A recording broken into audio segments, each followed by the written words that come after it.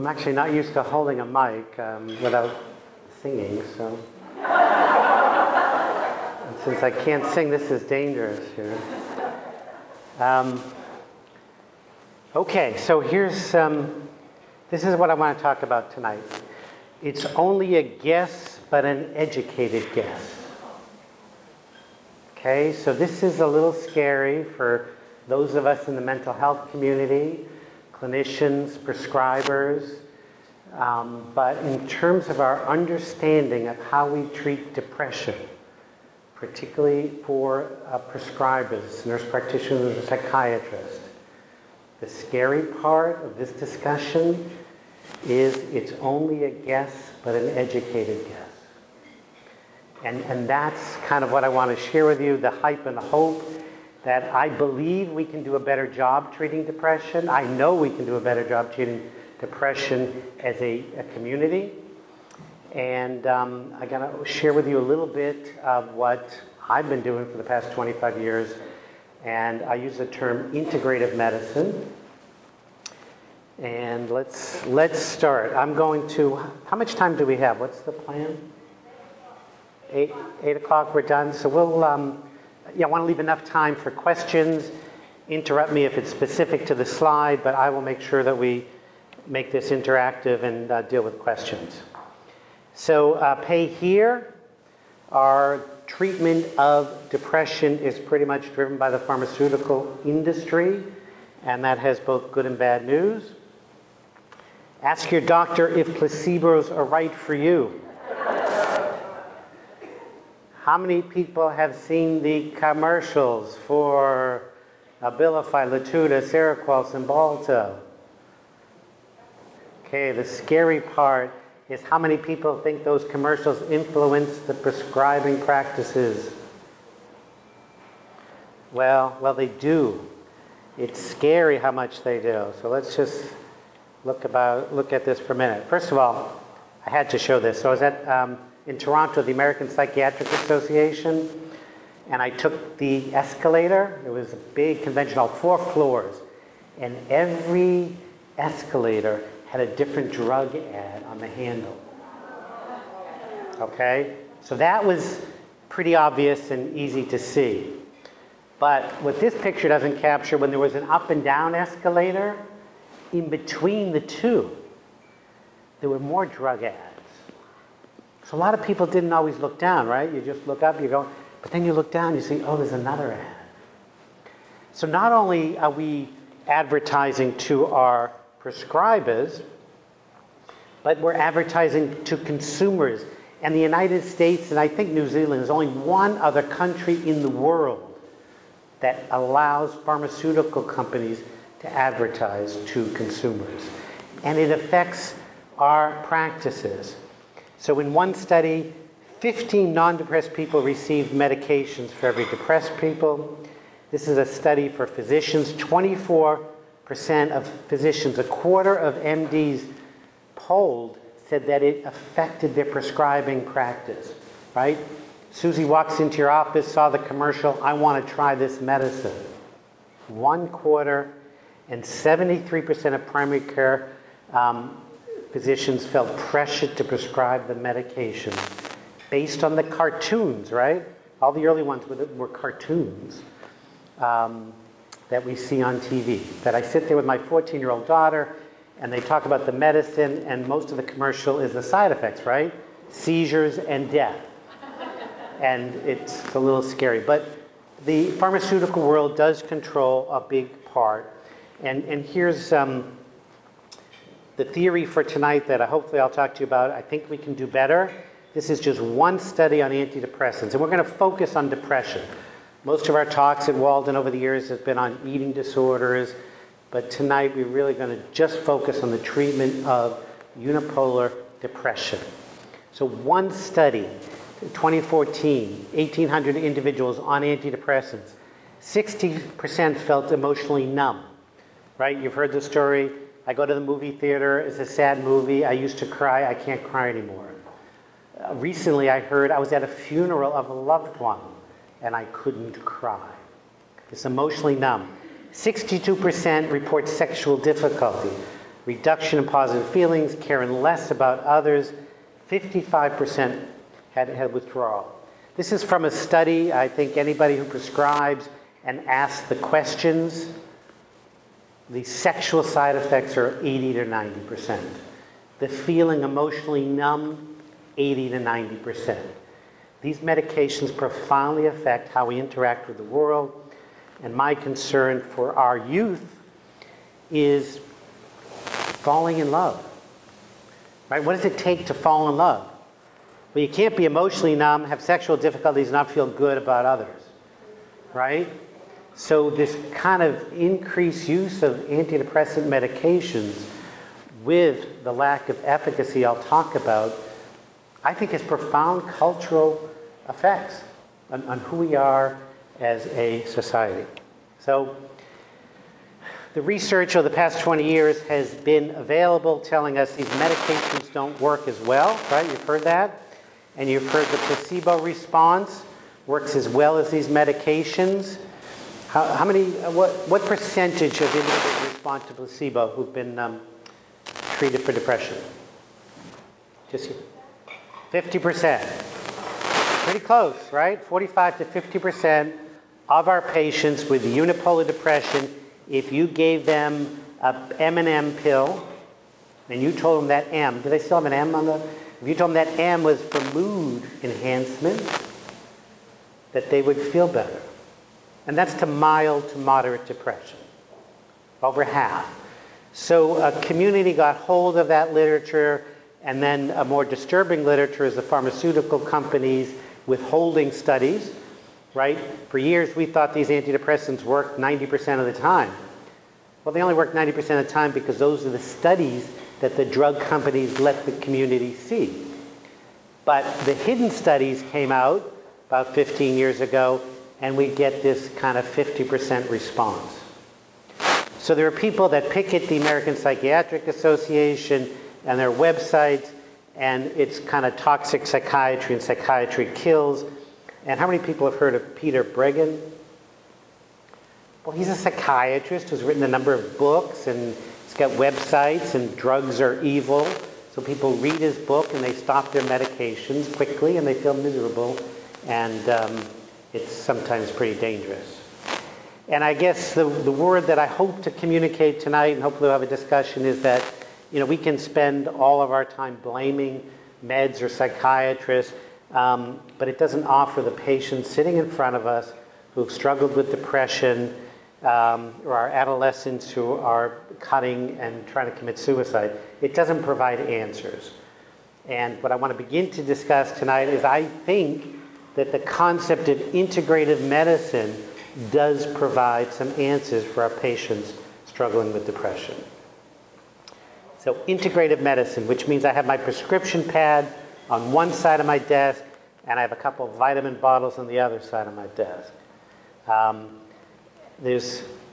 We use whatever we can to help our patients. So it's a comprehensive approach.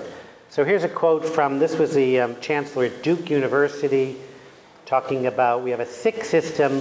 The integrative approach flips the system on the head, puts patients at the center, addressing not just symptoms, but the cause of the disease. Okay? It is care that is preventative, predictive, and personalized. And that's really the goal. When I see a patient for the treatment of depression, can we understand any underlying biological or genetic causes? We're all quite aware after our interviews of some of the psychological life stressors that have created some of the symptoms in front of us, but other biological kind of genetic vulnerabilities that we can treat. And there's actually a group, it's called P4 Medicine Institute, started by a physician talking about these concepts. So integrative medicine. So let's try to understand the problem that we've received, why we're in this problem, and why psychiatry is so different. And part of it is that our medical colleagues have objective tests to help us make a diagnosis and determine in treatment. Right? What does your primary care physician do if you have a cough? Anybody? I'm sorry? So we might get a chest x-ray, might get a blood test, we might get an MRI. We certainly will take out a stethoscope and listen.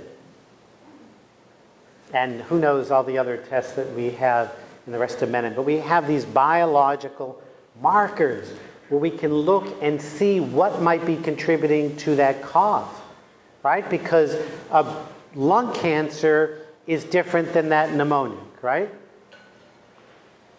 So what do our psychiatry colleagues do to make a diagnosis?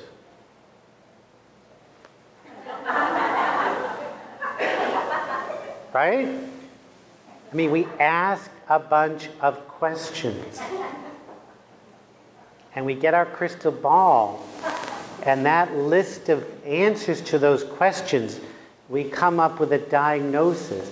And it's a diagnosis based on a list of symptoms. Right?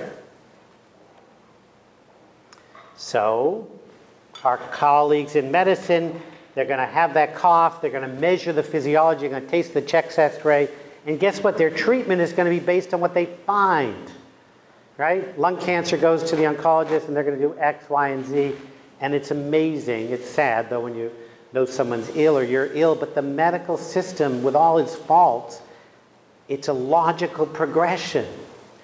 And our friends and colleagues and family who are depressed, what do you get? You get an antidepressant medication, an anti-symptom medication.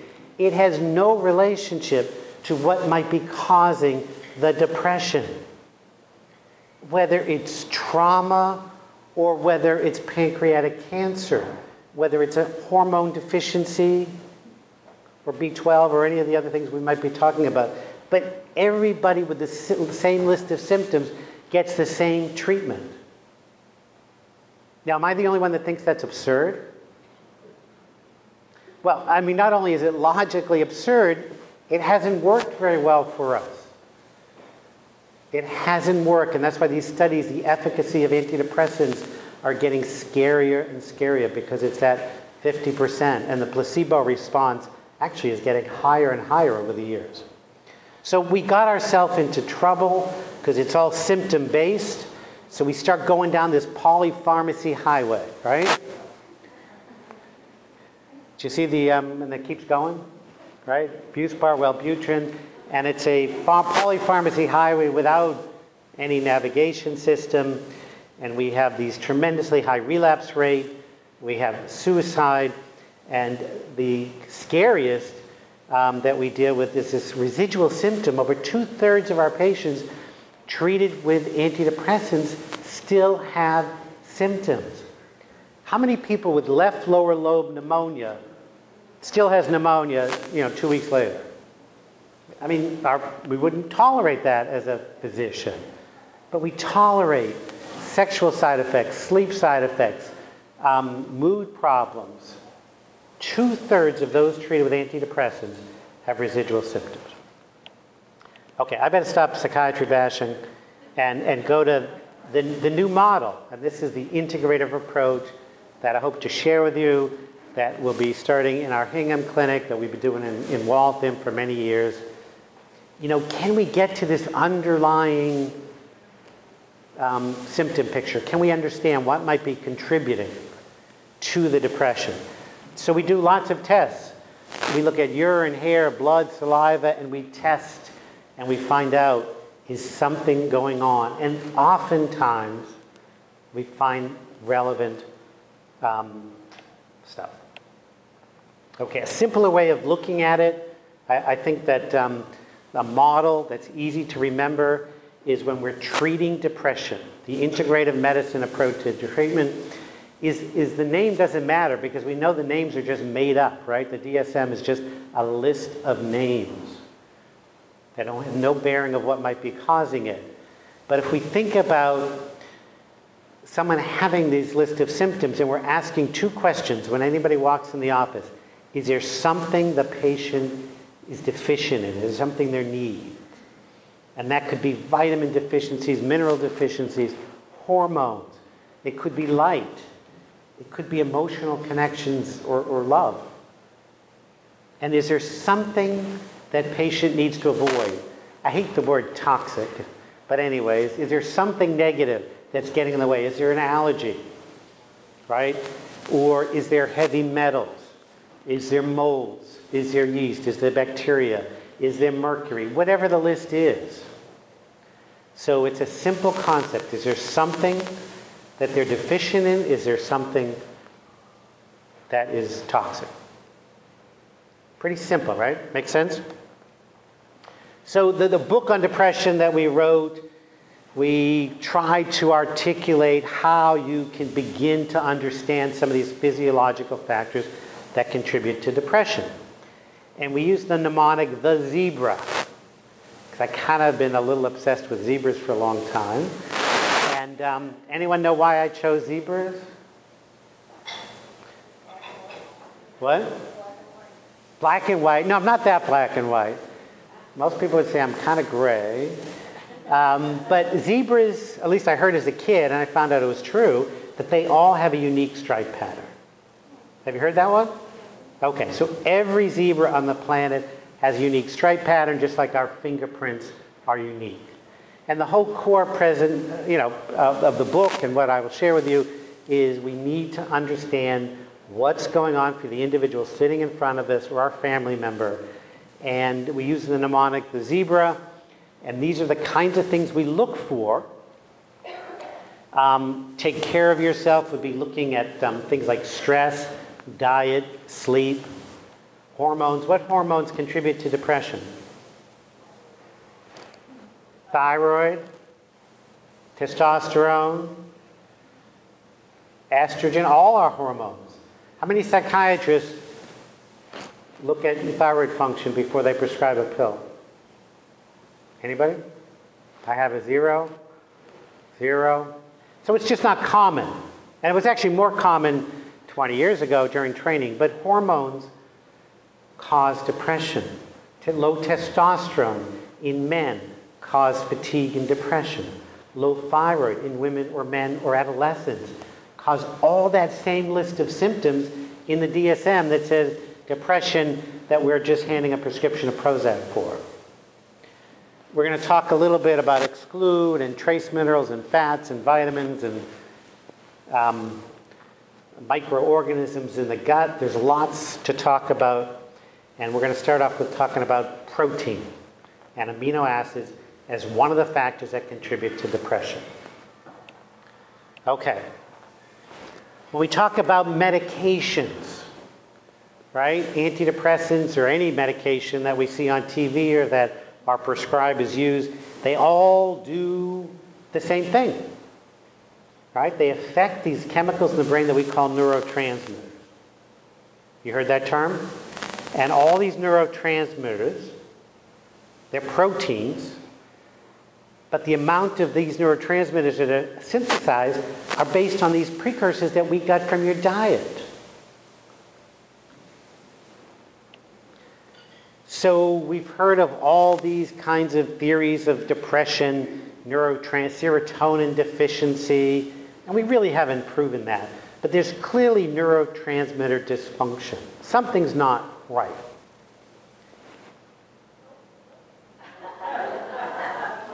I didn't do it.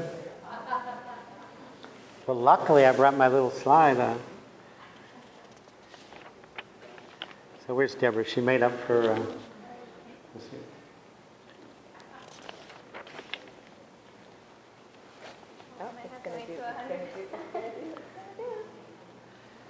Okay, so neurotransmitters are made from protein. And where do we get that protein? From our diet. Okay, and what are foods that have protein in it? Meats, fish, eggs, chicken, etc. Okay, so I'm going to talk about Marcia. So Marcia was when we first saw her, she was a 36-year-old woman. She had not a great childhood. and long history of therapy, trials of medication that didn't work. Over time, became a very, very successful businesswoman, and life was pretty good. She was very concerned about her health, so she did her yoga classes, and she flew her salmon in from Alaska, and what else did she do? Oh, her organic rice and kale. I mean, she was very concerned about her health. And she started she had a little stress at work, started becoming increasingly depressed and anxious and not feeling well. So she went to her primary care doctor. And what did her primary care doctor do? Oh, you guys are good. Okay. Put her on antidepressant. And what antidepressant did they put her on if this was like 7 years ago? Close. Who did the Lexapro? Thank you. And why Lexapro?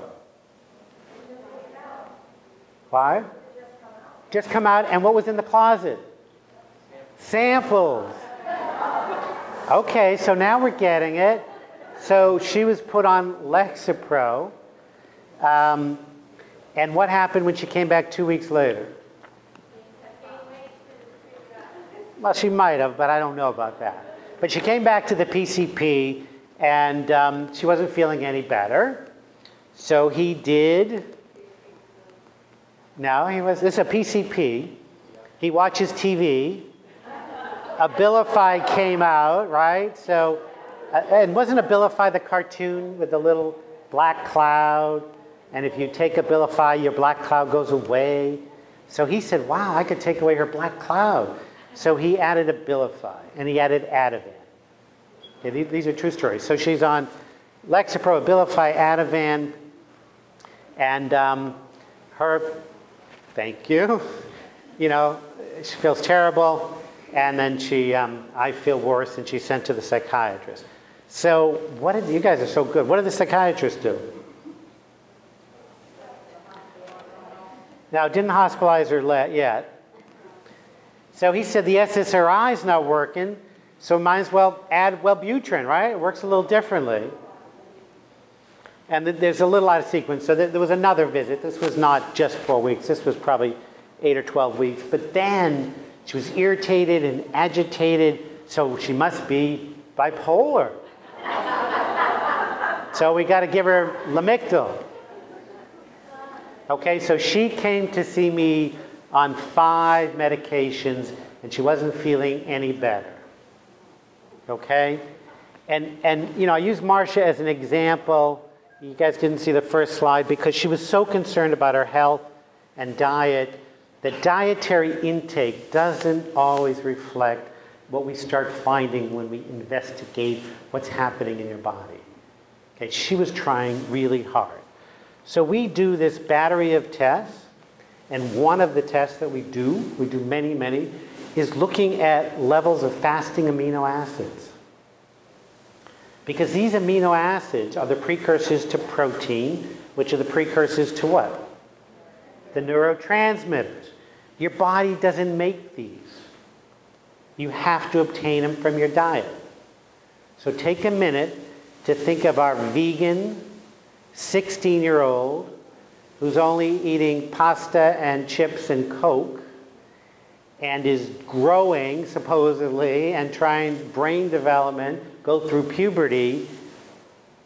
Think about what their neurotransmitters levels are like. Okay, protein is critical. So if you see here, if this is kind of normal over here, all these essential amino acids were very, very low.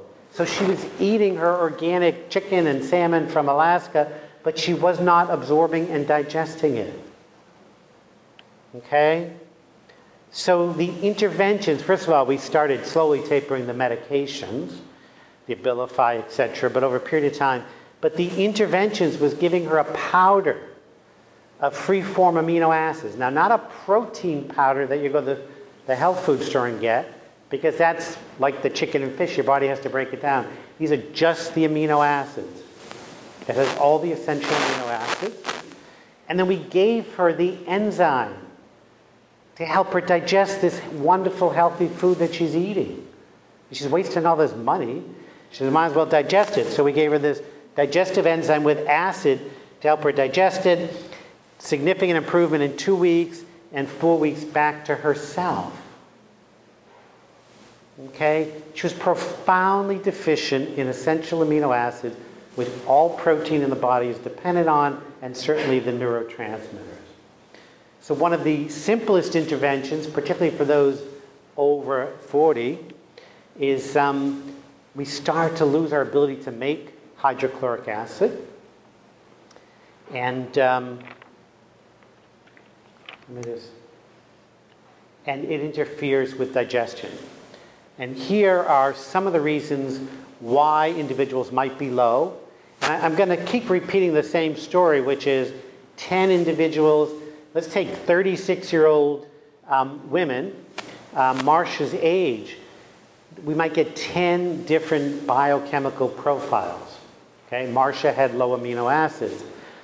Other reasons why someone might be low in amino acids certainly is the vegan, vegetarian we talked about, not having enough digestive enzymes, and then my favorite we'll talk about here is our obsession with antacids. How many people know, do you know anybody that's not taking the antacid? Anybody over 60?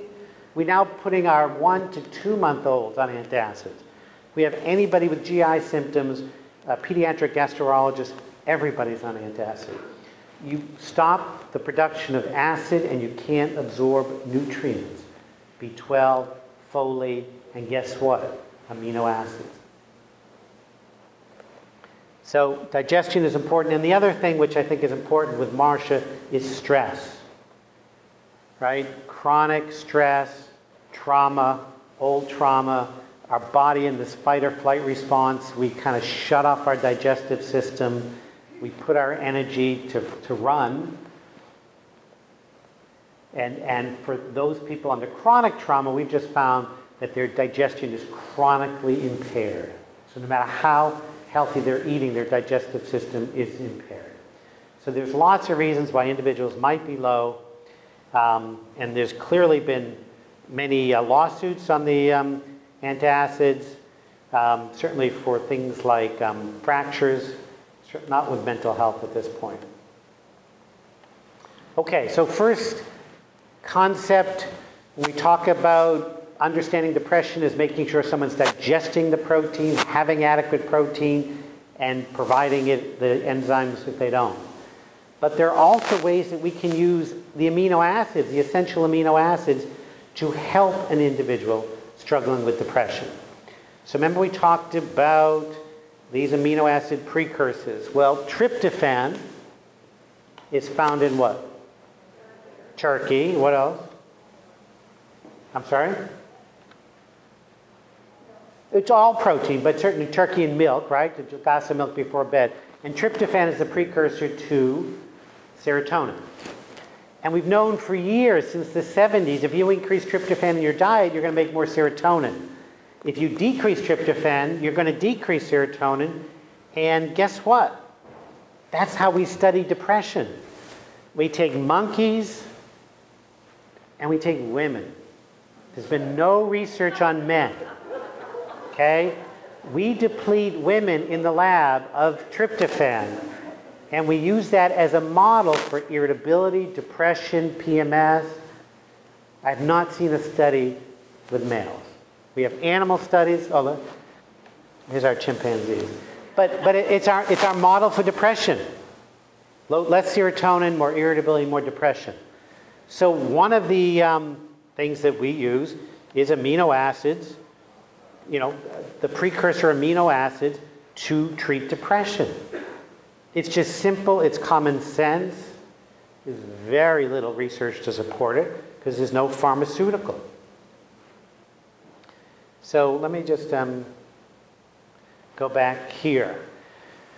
And this is just kind of a sample of the work, and for those non-biochemists in the room, I apologize, but I want to make it simple. Right? We've talked about serotonin as a neurotransmitter that's helpful for depression. Most of the psychotropic medicines increase serotonin, right? Prozac, SSRIs. How many people know that serotonin is the precursor to melatonin? What do you need melatonin for? Help you sleep. You don't have adequate serotonin, you're not going to sleep well.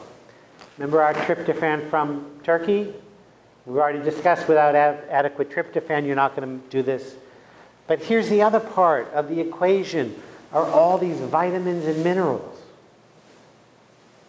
It's not that simple, and that's why some of my colleagues or integrative doctors or holistic doctors say, well, just take tryptophan, it's going to cure your depression. Well, I wish it was that simple. We would all feel better. But I'm going to talk to you about these genetic defects in folate and B6 and zinc that contribute to making the serotonin and melatonin so things work optimally. Okay? So the field of psychopharmacology dramatically changed with listening to Prozac. I think it was in the 80s, right? If we kept serotonin around longer, we improved mood. And for many patients, it was incredibly helpful. But here's just a summary of my concept of psychiatry redefined. There are other ways that we can increase the synthesis and efficacy of that chemical serotonin without sexual side effects, right? We can increase protein. We can use the amino acids, and we're going to talk about zinc, folate, magnesium, etc. There are many, many other ways. And then the piece that is an important part of our practice is genetics. Our ability to synthesize serotonin, to break it down, to take it back up, are all dependent on these variations of genes that we all have. Okay? And it's really important that we understand it, and it's a simple test, a little cheek swab that we do on every patient that we see now because it has dramatically saved people time, money, and anguish taking the wrong medications. So how many people have heard of the genetic tests?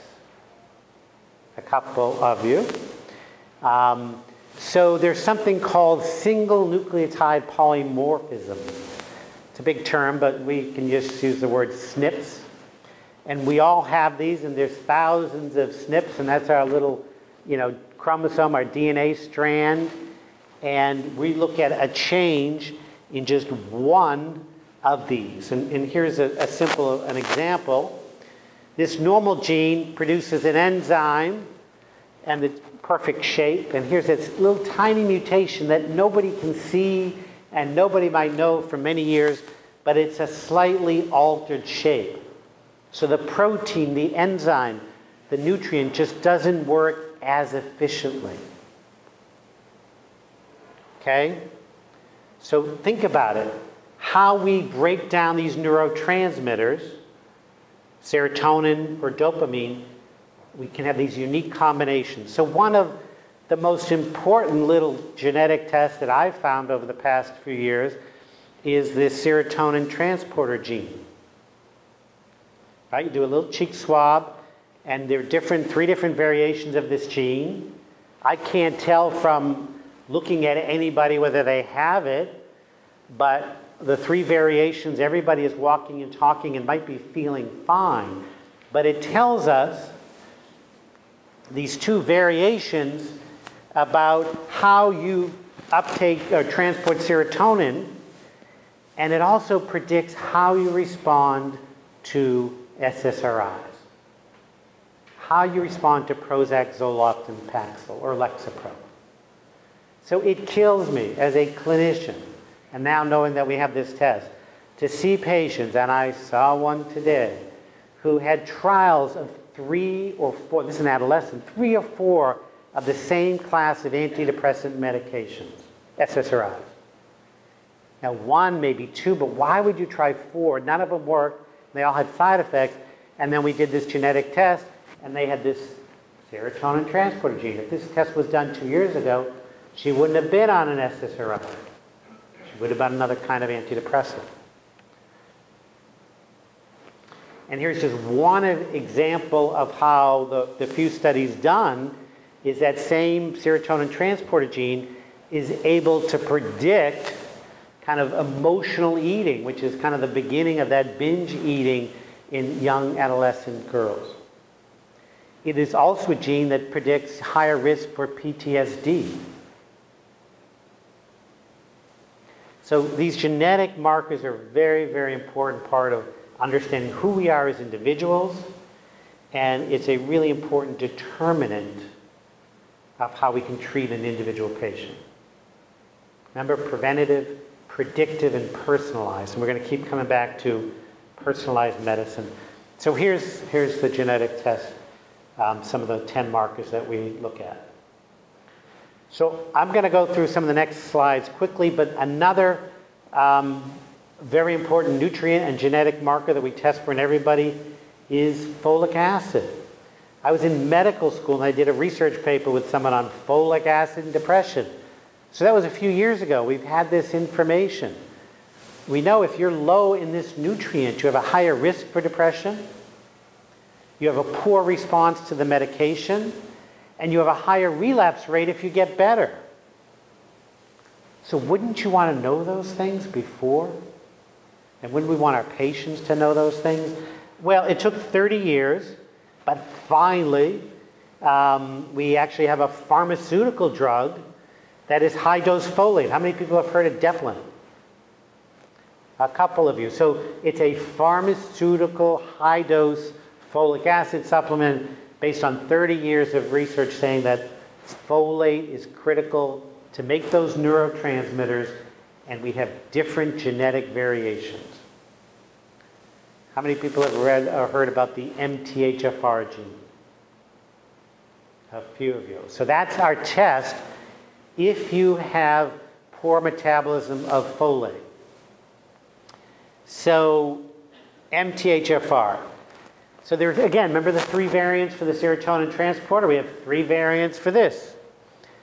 We have CT, TT, and CC. The normal is CC, but if you notice the normal here, CT, is the vast majority of us.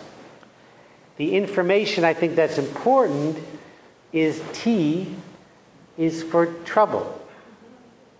Okay, the T variant just means that you have a harder time converting this nutrient folic to the form that crosses the blood-brain barrier to make these neurotransmitters. And again, we have many, many years of research that if you have a T, you have a much, much higher incidence of getting depression. Here we go. So if you have the TT, you're twice the risk of getting depression. If you have a CT, you're kind of 1.5 times the risk of getting depression. One of the things that's been clear to me in looking at this test for a number of years, those individuals that have this CT, or particularly the TT variant, are typically what we call treatment refractory. They don't respond as well to our medications, our psychotherapy models, so we need to do a lot more. These are the patients on the inpatient unit. These are the patients in multiple levels of care that just aren't getting better. And we do this test and they have this TT variant. Okay? It's complicated how important it is, but the punchline is it's a simple test and a simple intervention. And I thought this is so dramatic, I just wanted to repeat it again. Relapse rate. Okay, Mass General Hospital, Harvard Medical School, 10 years ago. 28 weeks of Prozac, 40 milligrams a day. They did a simple blood test, and if you had low folate in this blood test that cost pennies, you had almost 42% or 50% chance of relapse. And one of the hardest part of, I think, our profession, for those of you who are professionals, is that kind of chronic relapsing course of this illness when patients start to do better and you feel good and they feel good, and 6 months or 9 months later they're in another major depression. Look at this for a vitamin pill that literally cost pennies. 42% versus those that had normal folate was only 3.2%. So wouldn't we want to look at folate levels if we treat someone with depression? Well, I would. One of the other kind of, I believe, most important nutrients that we have not done a good job testing is this B12 level. It's a simple blood test. And when I was in training 25, maybe 30 years ago, we won't say, it was routine, right? B12 folate was done on everybody who walked in the hospital. I speak to psychiatric residents, and they've never done a B12 test. They've never done a folate test. Okay, and I'm trying to think of the term, but I think the biggest tragedy in modern medicine with mental health is not aggressively treating B12 deficiency. So I saw a kid today, multiple trials of antidepressants, depressed, anxious, panic attacks, and had a dramatically low B12 level. low B12, the medications don't work as well. You can have symptoms from fatigue to anxiety to paranoia. The intervention is relatively simple. It's usually injections of B12, but it's a treatable cause of those list of symptoms in the DSM-5 that says you have depression. But you have to test for it to understand it. And the interesting thing about B12 is the symptoms really vary, and you can have physical symptoms and or psychological symptoms. It was nice when a study was published a few years ago looking at treatment refractory depression. We see this every day. It's probably the most common thing I see, but it's rare that I get a research study that demonstrates failed to respond to 3 trials of antidepressants, low B12, 3 to 4 weeks improvement in depressed mood. Okay, how about our low fat, no fat, skinny, mini, light? I mean, how much, because I grew up on Fresca and Tab, right? So my generation started at how much has this done for our obesity epidemic? Not much, right? The numbers are getting worse. And part of what I will share with you today, which is nice news, is it's getting to be common knowledge, is this has had profound effects in our mental health. Okay? In my world of treating very severe anorexics, I actually see anorexia nervosa as a fat deficiency disorder. We'll get to that in a few minutes. But all mental health problems, I believe, can be related to fat deficiency. The brain is 60% fat. Low-fat diets don't work. I eat fish every day and my butt still drags on the ground. We've been obsessed with this low-fat diet, and we have not had much success in anywhere in terms of our treatment. So what's pretty scary, although now it's at the forefront of our medical knowledge, for 30 years we've been obsessed with fat and cholesterol as causing heart disease. Well, this was a study done in the New England Journal of Medicine in 1989. And yes, it was true, as cholesterol levels went down, right? So cholesterol levels went down over here, so we say that's good. And then the study said, oh yeah, there was less heart attacks. That's good too. But the overall death rate was almost double. Okay? How many people have read the Times or the Wall Street Journal or the Newsweek or whatever the magazine about low fat is not the answer, right? The big spread about maybe we should eat butter. Well, it's pretty clear that monosaturated, saturated, and polyunsaturated fats are important for brain function. And one of these wonderful hidden secrets in modern psychiatry is that low cholesterol, I believe, is one of the most malignant, difficult to treat blood tests in our very ill patients. Low cholesterol has been associated, besides cancer and stroke, but depression and suicide, particularly the aggressive self-injury suicide. We can take victims, motorcycle accident victims, and compare their brains from suicide victims, dramatically lower fat and cholesterol in the suicide victims. But we're also seeing anxiety, OCD, and those kids that tend to be, literally addicted to the pot, the kids that feel better smoking pot, have these very, very low levels of fat in the brain. How many people have heard of fish oil? How many people think it helps depression? A few. Well, it's certainly critically important for brain function. And there are many individuals that are deficient in these omega-3 fatty acids. But part of the work that we're doing is that there are many depressed patients that aren't deficient in these omega-3 fatty acids. And it's not always the best thing to just say, take fish oil. Just like we don't want to say, take Prozac. But we can test and we can understand who is low in omega-3 fatty acids. Typically, these individuals are low in vitamin D and other fat-soluble nutrients. But the omega-3 fatty acids has been shown to be correlated with mood disorders. And then the question is, well, what do you take, right? And I think there's lots of hype out there. The nutraceutical industry is not regulated. They can market anything. They can say anything. And you also don't know what's in the vitamin bottle, right? Have you read those stories from New York? They looked at 10 different supplements, Walgreens, Target, and they all had completely different amount of material, the herbs they studied, or they looked at, than what was on the bottle.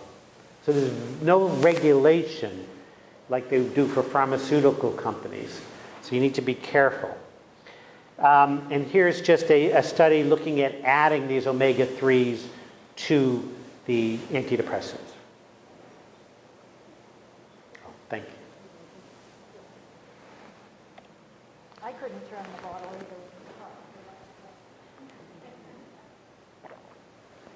Okay, so the problem is our patients read, because it says it on Newsweek or Time that you should eat fish oil, so they run to the health food store and they take fish oil for a couple weeks. I don't feel any better, so they throw it away. Well, number one, there's an expression that says it takes 3 months to change your oil. Okay? To get these healthy fats into your cells, it's at least 3 months. This one study looked at 10 weeks for these healthy fats to be incorporated into the membranes in the brain. So a big controversy or a big problem out there is the kind of misinformation, getting information from a 16-year-old at the health food store about what to take and how to take. It's amazing to me how if you go to a health food store and you just listen to these clerks and someone's there just nodding and saying, oh, okay, as if they have this secret knowledge. But it's a little frightening, but it takes time and you need to understand. So it takes at least 3 months if somebody is deficient. So the punchline for all the fat information, I think this is just a brilliant concept. By modifying the natural fats, we've altered the basic building blocks of the human brain, weakening cerebral architecture like unstable buildings that come apart in an earthquake, storm. Poorly structured human brains are failing to cope with the mounting stress of modern life. So for those of you who do work with eating disorder patients, think of our fat-phobic patients who might not have eaten any fat for 15, 20, or 30 years and begin to kind of make sense as to why things are so hard for them. Okay, so I think I have a lot more information than you're going to need to know. So let me just talk about one more, which is exclude, right? And we're going to get to the fun part, right? How many people have been to a party or been at work and sat around the table and someone has not talked about gluten-free, right? Their friend, their relative, their buddy, their husband, their spouse, they've tried it and they feel great. And I always love these stories because then, a month later, you ask them, or don't ask them, but you overhear that they're not gluten-free anymore. So we have this wheatophobia is a term that I heard. And it's just really kind of taking over.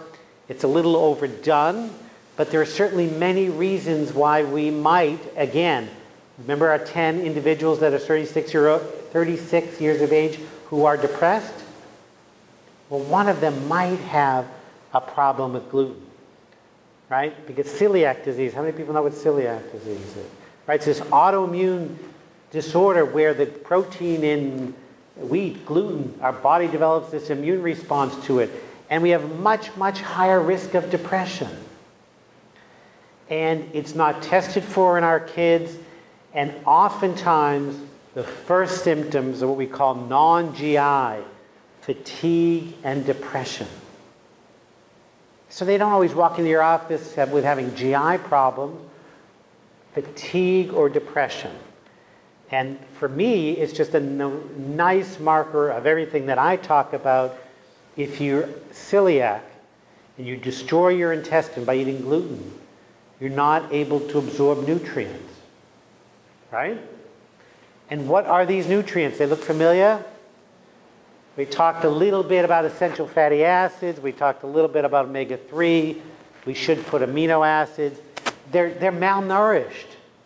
Their brain doesn't work as well, much, much higher incidence of depression. And here, the fun part about the last 5 years of my life is everything I've been trying to say for the past 25 years of my life. Now I can use words like double-blind placebo-controlled trial or the American Journal of Psychiatry. So here, American Journal of Psychiatry, a couple months ago, this has been unheard of, published improvement in psychotic symptoms after a gluten-free diet. Okay, I can't tell you what my colleagues thought when I talked about gluten-free diets in 20 years ago. Or I'll quickly tell you one story. I was doing a covering for vacation at Westwood Lodge, you know, this, the inpatient unit. So the chief of psychiatry at the time brought me into the office. He said, "You're not going to prescribe vitamins, are you?" I said, "No, I will not prescribe vitamins." This was unheard of years ago, but it's now getting a lot of press and research because the food that we eat does affect who we are. The last big category in our zebra approach is restore, and we're going to talk about the gut bacteria, right? How many people have been reading about how important the healthy bacteria, or our commercials, right? About eat our yogurt. Well, it's pretty impressive.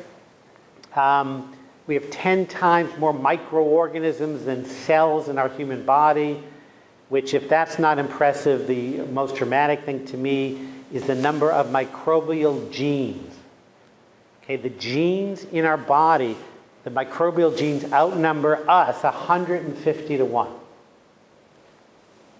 So we are more microbe than we are human, right? Over 3 million genes to 22,000 human genes.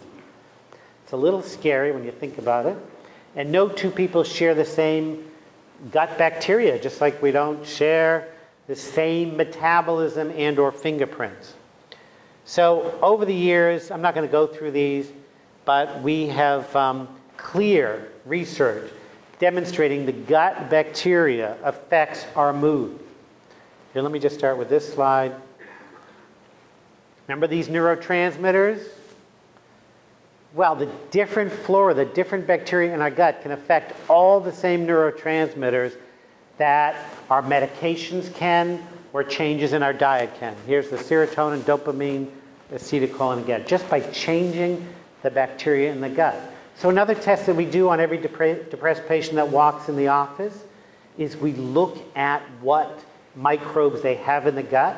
Some of these microbes produce chemicals that create anxiety, depression, agitation. You heard of Candida, right? How many people have been around? It was around 20 years ago when Candida caused everything on the planet. Well, it's not that good, but it can impair appetite and mood. So we test for Candida. Again, dysbiosis, problems in the GI system, the gut can affect our behavior. And then if we really think about changing personality, here's a fun study looking at 8-week-old mice, and we took the bacteria from the young mice that were timid into the guts of the mice that were risk takers, and their personalities changed. So be careful. Fecal transplants are on the horizon. And it's actually our most effective treatment for, C. difficile.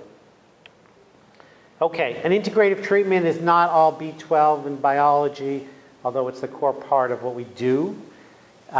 We know a couple things. We know our faith and having a sense of spirituality is profoundly important. One, decreasing the onset of depression, better response to antidepressants. Okay? And then how many people are doing their mindful moments every day, whether it's their yoga or their meditation? So really profound effects on brain chemistry by simple meditative mindfulness practices. And, some people have known this for centuries, but now we have these kind of research articles to say, oh, guess what? It's critically important for brain function, particularly for the treatment of depression. I was going to get up early to go running, but my toes voted against me 10-1. Depression, exercise. There's not a better antidepressant, right? There's not a medication that works as well as exercise, based on the research. But what I don't understand, treating depression for 30 years, I don't know how they get these individuals who are depressed to do these research studies. Because my depressed patients, could write a book on the importance of exercise, but they're not necessarily going to the gym or walking around the block. So we know exercise is critical. It certainly can help maintain our mood. There's lots of chemicals and hormones that change when we exercise. But most of the individuals struggling with serious depression likely need other interventions, be it nutritional or medical, to get to that point. But it is critically important. So I guess I could have just kept this slide up for the entire time. I hope you can appreciate the fact that depression is not a Prozac deficiency. It's more complicated, but an integrative approach begins to gather some of the tools, not all of them, to be able to ascertain what's going on. When you leave the room, you're going to have to sign a statement saying you'll never use the word alternative medicine when we're talking about the treatment of depression. Because this can't be alternative, right? Alternative means it's something different. And this has to be integrated. It has to be part of what we do. It's how we help our patients, how we help our family members. We need to make sure we get vitamin D levels and B12 levels, and that we understand the importance of exercise, mindfulness, and spirituality. It's not alternative. Promise? Okay. So integrative psychiatry. We look at the unique individual, the whole patient, not this disease, the interconnections of the body and mind. Sometimes our colleagues forget there's a neck connecting the body with the mind. Restore health instead of just reducing symptoms. We're looking at underlying root causes. And oftentimes it comes down to this concept of nutrient reserves and our genetic ability and need for perhaps higher levels of nutrients. So these are just a few slides I've been using for 100 years because they're just so impressive to me, I thought I would share them with you. These are adult prisoners, 231 prisoners, okay? This was in London. They received a multivitamin, and this was an over-the-counter multivitamin that was you could buy in the drugstore in London, and an essential fatty acid supplement, 2 pills. And they took them for 4 months. It was a double-blind, placebo-controlled trial. They were in the same prison, ate the same food, had the same routine, and nobody knew who was getting what. Okay? And in those 4 months, those that took this multivitamin and these essential fatty acids, 26% fewer offenses. Okay? And 35.1 reduction in offenses. These are violent offenses and aggressive behaviors. Think a multivitamin, no testing, no mega doses, no understanding the unique personal genetic profile, just taking essential fatty acid and a multivitamin. Think of the public health implications. So integrative work, we look at mental illness. Tonight we focused on depression, and we just took a little snippet of depression. We used to give these 8-hour full-day seminars and still didn't cover everything. But we just kind of, and I apologize for going quickly over lots of things, but I wanted to give you a snippet of what this might look like. Errors in physiology. Maybe there's 1, maybe there's 2, maybe there's 6. But if we find the cause, then we can start using words like cure and remission. I gave a talk for a supplement company. It was a webinar, and I had something like this because it was a celiac disease case, a patient, and I used the word depression was cured, right? Because I treated his celiac disease, we gave him his nutrients, he wasn't depressed anymore. To me, that's a cure. And the lawyers for the supplement company said we couldn't use the slide because you couldn't talk about cure for mental illness or depression because they might get sued. But here we have a model. Prozac doesn't give us a model because oftentimes you stop the Prozac and the symptoms come back and the withdrawal could be really bad. It is a symptomatic relief and for some individuals, life-saving symptomatic relief. But the integrative approach, we look at cause and we might get cure. So if you walk into our offices in Hingham or Waltham or anywhere, we're going to test for everything. When I started this in 1993 with Lance, we would pick and choose a few tests, and I tried to save people money, but I missed things. And over the years, I just look for everything, and it's been incredibly helpful because I can't predict who's going to be deficient in vitamin D and who might have high levels of mercury. And when we started, it was $2,000 battery. Now I think it's $165. So it's now reasonable for most people. So when I talk to patients and I share them some of this information, they say, this is common sense. Why didn't Dr. X say this or Dr. Y? And it's getting better. It's clearly getting better than 20 years ago. But I think there is a difficulty in particularly our mental health professional, and the tomato effect is one way that I describe this. And this was an article written by 2 physicians, 1984, and the rejection of highly efficacious treatments. Why is it so hard for our medical colleagues to accept things that work? And the tomato effect, the theory that this article was written about, is based on the fact that for hundreds of years in this country, we would not eat tomatoes, right? When we came over, 1600, we would not eat tomatoes. Why? They were poison, right? It's part of the nightshade family, and you would die if you ate tomatoes. Even though we knew that they were eating tomatoes in Europe and having a great time.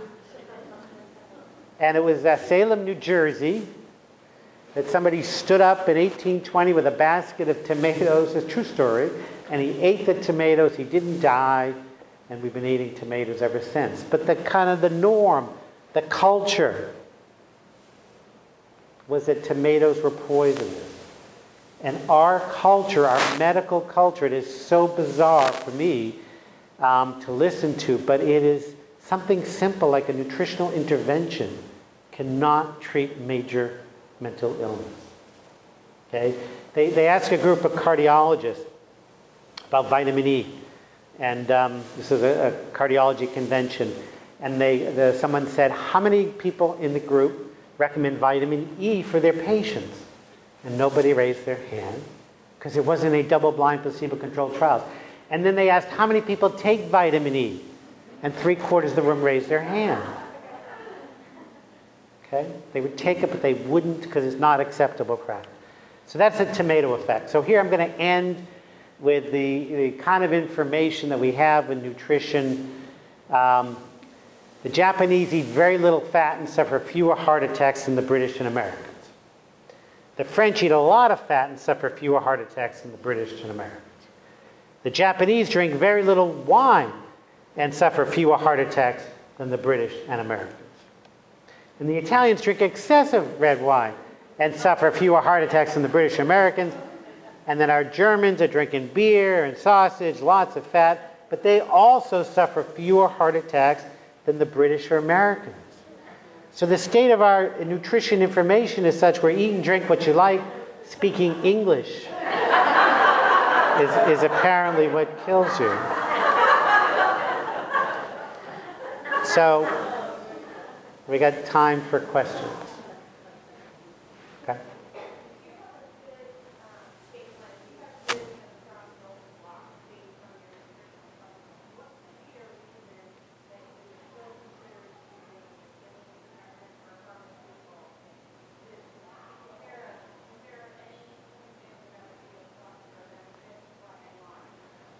So maybe you could repeat. So the question is, if you had a good nutritional foundation, why would you need an antidepressant?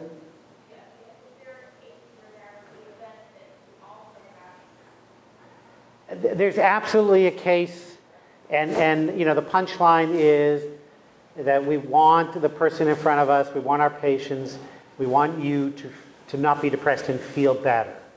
And oftentimes we can do it with this integrative approach, looking at the cause. Sometimes we can do it with a simple pill. Most of the time, my world is integrative, doing it with both. But you could be eating the best diet in the world, like Marcia, and you know, doing every exercise and teaching your yoga classes, and still struggle with depression. And I'm going to come back to genes, and that genetic vulnerability is profound, and we can't get away from it.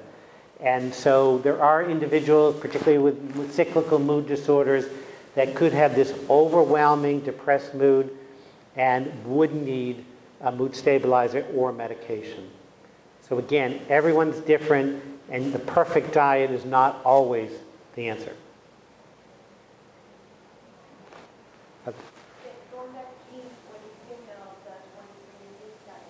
I know it's been out for a little while, and some of the patients I've seen come in saying that it's not completely trying to limit it, but just some SNPs obviously are in there, but I know that's more accessible.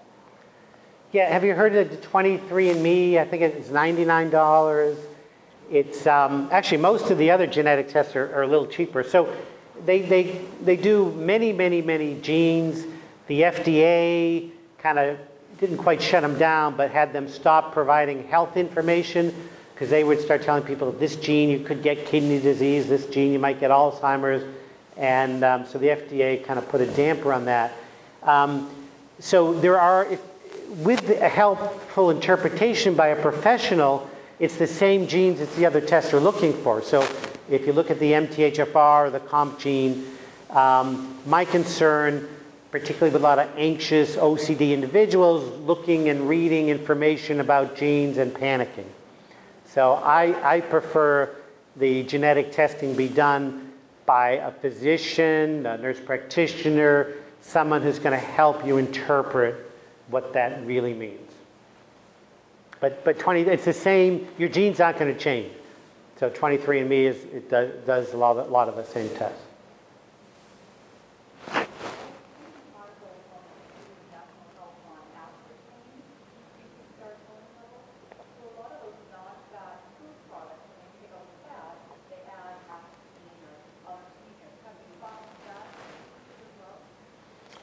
Well, I don't know exactly its relation to serotonin, but we certainly know that all the research on dieting and studies, and people end up gaining weight, and has not been shown to be effective for kind of weight loss. So there's profound effects on the neurotransmitters, not just serotonin, with many of these artificial sweeteners.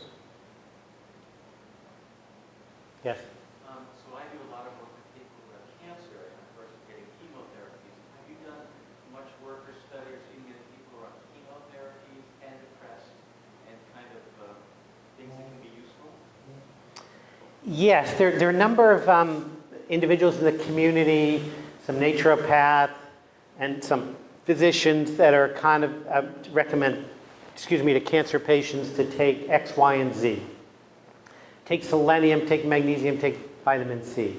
And the cancer patients that we've seen, it's just not that simple. So again, looking at these individual tests, we've seen tremendous variation in some of these deficiencies, and treating them individually has been incredibly helpful.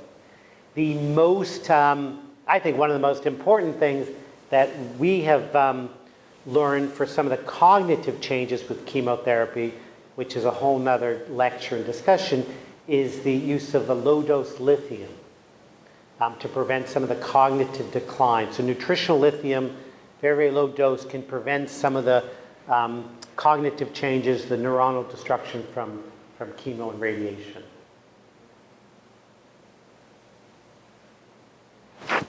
Yeah.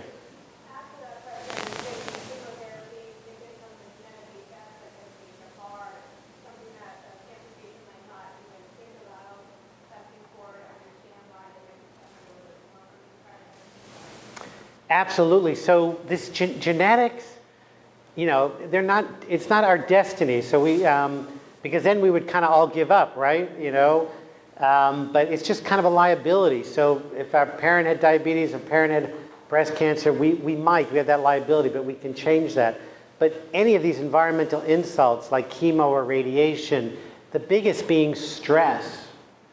You know, it's called epigenetics. It's affecting the expression of certain genes. Okay, our genes aren't changing, but the expression of those genes can change, and certainly chemo and radiation and cancer treatment can.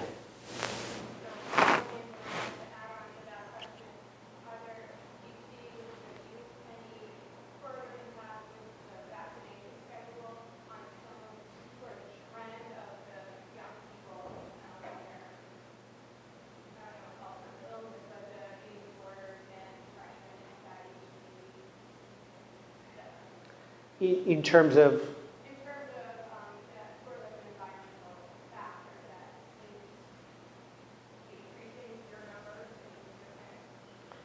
and The question, everyone hear the question? The question is, what's happening to our kids? And all I can say, and anybody who's a clinician here, every illness that I treated 30 years ago is starting younger and more, the pathology is more severe. The increase in suicidality, increase in eating disorders, increase in the onset of depression and mood disorders are just increasing, and we're seeing at a younger age. Part of it, I think, has to be diet. You know, part of it has to be the environment. So big studies came out in the last few weeks. You know, I don't know why they spent $2 million, but air pollution affects behavior in kids. Heavy metals, lead, copper. So clearly environmental factors, nutritional factors, and stress factors are playing a role, and these kids are getting sicker at much younger ages. And I also think, I do have to pick on psychiatrists one last time, is I think our aggressive use of medications in these young kids are creating more problems. So putting some of these 4- and 5-year-olds on antidepressants and antipsychotics have to wreak havoc on the developmental brain, right? Our brains continue, neurotransmitter systems I talked about, develop, they stop, women are a little quicker, about age 18, and men up to 21 to 25. So adding some of these very significant psychotropic medications has to affect the course of these illnesses. So why don't we stop? I'll be around if there are other questions. I appreciate your time and patience.